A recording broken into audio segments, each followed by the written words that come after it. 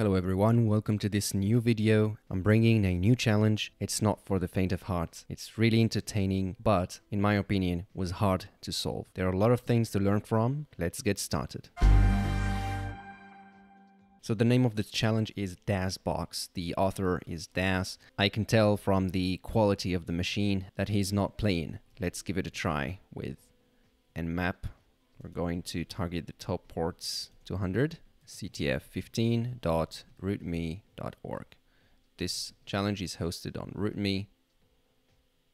So we get the usual CTF ports 80 and 22. This is not different, but as you will see throughout this challenge, it's not the usual challenges you might find.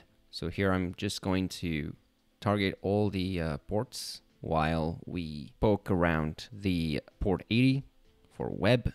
So let's bring up our browser, ctf15.rootme.org, and we land on a online store. Products, healing crystal, buy now. The buttons don't work. What about the links in the footer? Nothing. All point to hashtag. So nothing really interesting here. What about the pages in the top menu? Nothing here. What about the sign up? Looks interesting. Yep, doesn't work. So it seems that this is a static page made just for, making the challenge look nice. We have copyright Le Christ Cosmique. This points to a GitHub page. Let's go straight to it. And while we are at this page, let's just fetch robots.txt. This file usually holds things that shouldn't be parsed by or indexed by search engines, and generally these contain some unusual folders. We don't have robots.txt. We could go ahead and brute force the directory. This is called directory enumeration or directory brute forcing. And if you see my previous challenges, I've done that extensively. Make sure to check them out.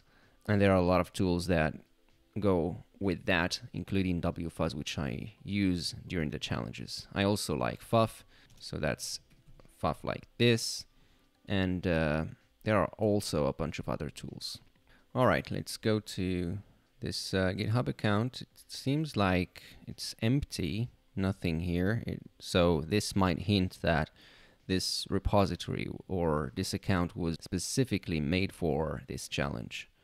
So let's go to this repository, web, and inside it we have two files, hardening shell script and unguessable file for security.php.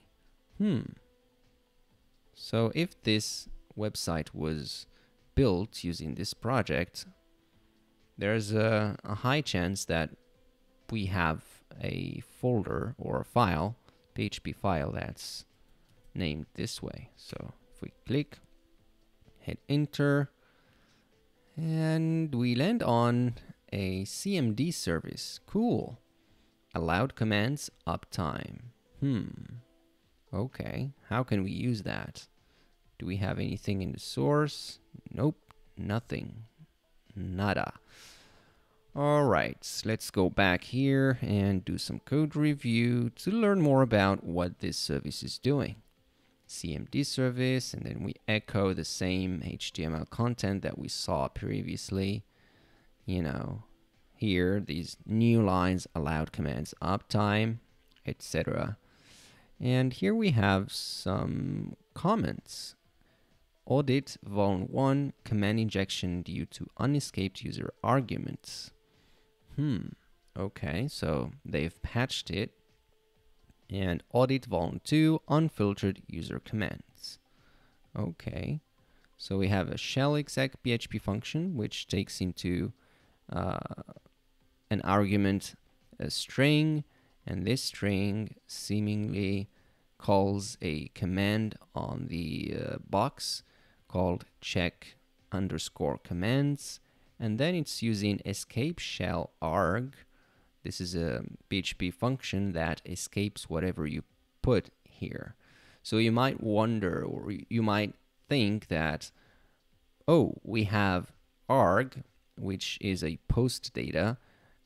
If we post something like this, we could perform command injection. Well, not really if it's used inside escape shell arg. Let's keep that in mind. We have audit vuln 1 and audit vuln 2, so this means that there were some vulnerabilities found before, so maybe this project has a history. So if we go to the history of that file, well, you know what? I'm just going to go back to the repository and then click on these 5 commits and see the history of the project. So around 2020, late 2020, we have the first commit. Some say this is the best website. We have the service, and as you can see, we don't have any protection whatsoever. The post arg data is getting called directly inside the shell exec without any protection. This is vulnerable to remote code execution. All right, I wonder if this website has the latest version of the repository. Maybe it's using this old version, so why not try? So let's send a curl command to this URL. Okay, by the way, the port scanning has finished and we only have the 2 TCP ports we previously found.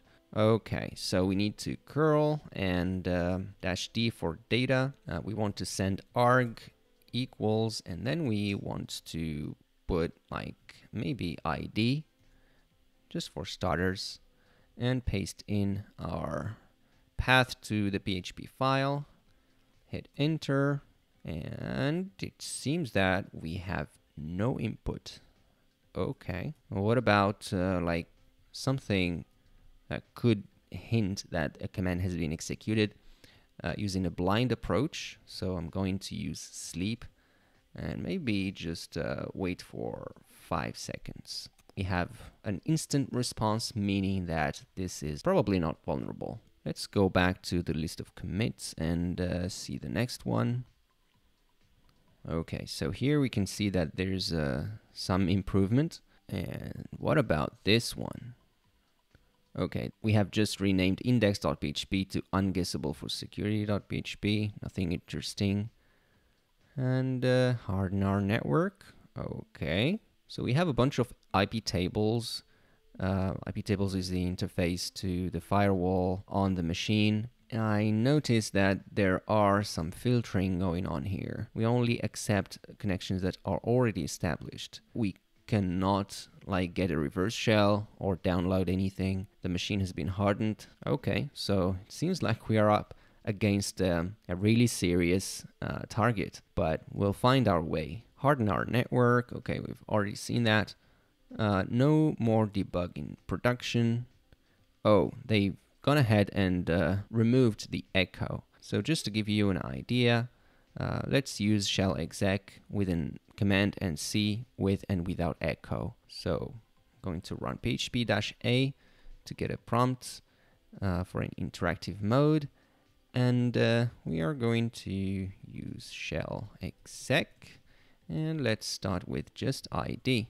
We don't have any output. So if we type echo this time, shell exec ID, now we have a response. So essentially, this means that we are going blind against this target because we don't have any output.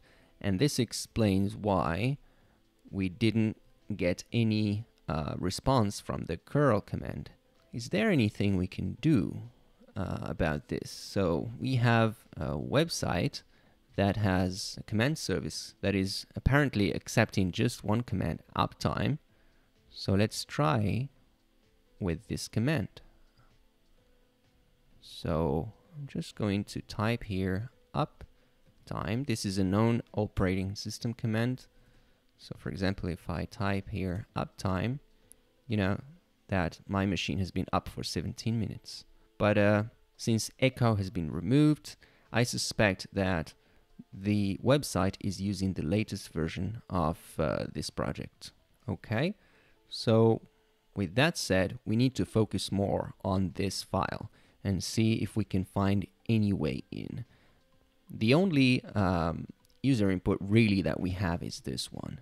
So why don't we try to see if we can bypass escape shell arg?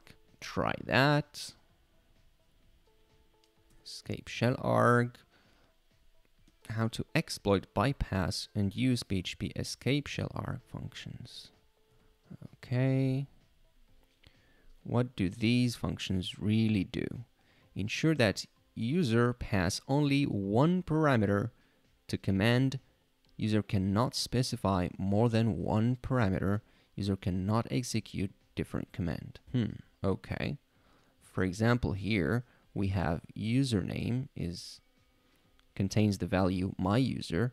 So if we run system with a concatenation to this value, groups space my user, we have the result of the command. However, if we try to do something like semicolon and then ID, if we don't use escape shell arg, the ID part would be interpreted as a different command. However, if we use escape shell arg, we will get nothing. So this essentially means that we can't run multiple commands. Well, that's a bummer. So there are known bypasses and exploits. So let's see if we can find one. As you can see from previous chapter, it's not possible to execute a second command when escape shell arg is used. But we still can pass arguments to the first command. Oh, okay. So we can do something like this. Okay. All right. I wonder what are the arguments that we can use for uptime.